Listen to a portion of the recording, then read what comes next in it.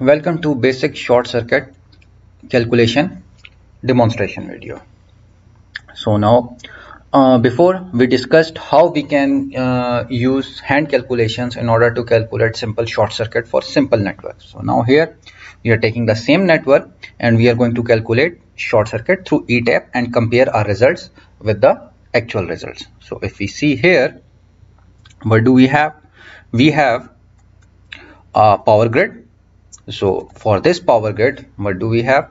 If we go into the short circuit, so we have a power grid of 25 kilo short circuit current with a X by R of 15. So we modeled this, and now the percentage values of R and X at 100 MVA base are 0.116 and 1.74%. So this is exactly what is shown here. You can get this value simply by going to display option, and for the power grid, check Z. So this way you will be able to get the Z value.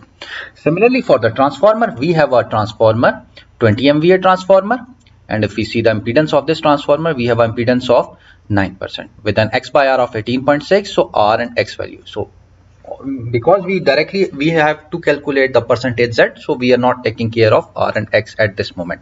So we are mostly considered with percentage Z, which is 9% here. 9% or 9 divided by 100 will be equal to 0.09. And we have a static load. So static load means it is not going to have any contribution because no motor is there or no rotating load is there, because usually the short circuit current is contributed by the rotating load. So rotating load can either be a generator in the system or some induction motor or induction generator. So since we do not have any induction motor here, so no contribution should come from this. And for loading, we simply used a 15 MVA load with a power factor of 9%, which is not going to impact our short circuit at all.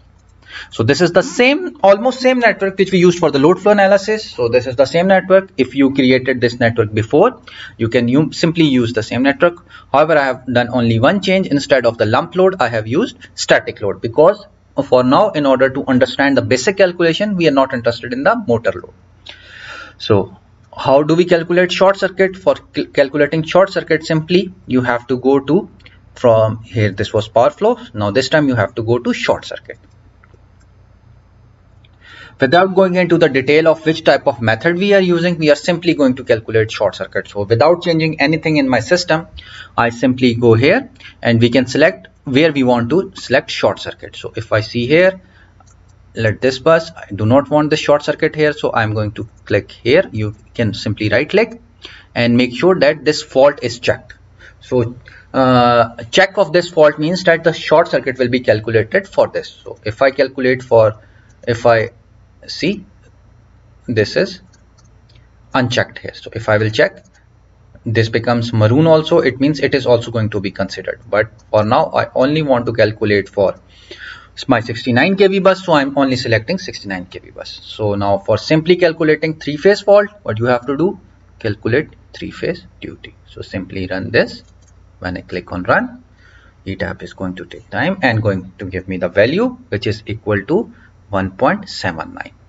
If you remember, from our hand calculation, we calculated the value as 1.789. So rounding off to 1.789 to 2 digits, we almost end up with 1.79 kiloampere. So this way our hand calculation is matching with the ETAP calculation. So this gives us the confidence that whenever we are going to calculate the fault current, we are going to end up with the same values.